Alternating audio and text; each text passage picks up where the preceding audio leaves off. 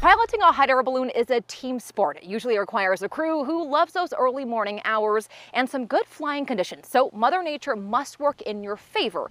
And the whole process of setting up a hot air balloon takes a bit. It starts with the basket, also known as the gondola. That involves putting the uprights on the burner, put the burner up, and then we put the suspension cables and attach them with carabiners. After making sure those are tight, they attach propane lines and check for leaks before attaching the burners. As the weather gets colder, we have to make sure we have enough pressure to give us enough heat to lift the balloon. Once that's done, we tip the basket over and then we attach it to the envelope. That's the colorful material. They check the connections for safety, then stretch the envelope and inflate it with a fan. It just blows cold air into the envelope. And once the envelope is nice and packed, then that's when we will get in the basket and apply the burner to heat up the air.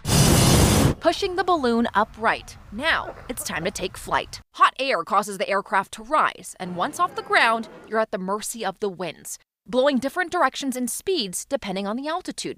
Pilots climb or descend to go in the direction they want. Now, to make the balloon rise, the pilot uses these burners to add heat into the envelope. To make it descend, they let the air cool or they pull the valve at the top. Back to you.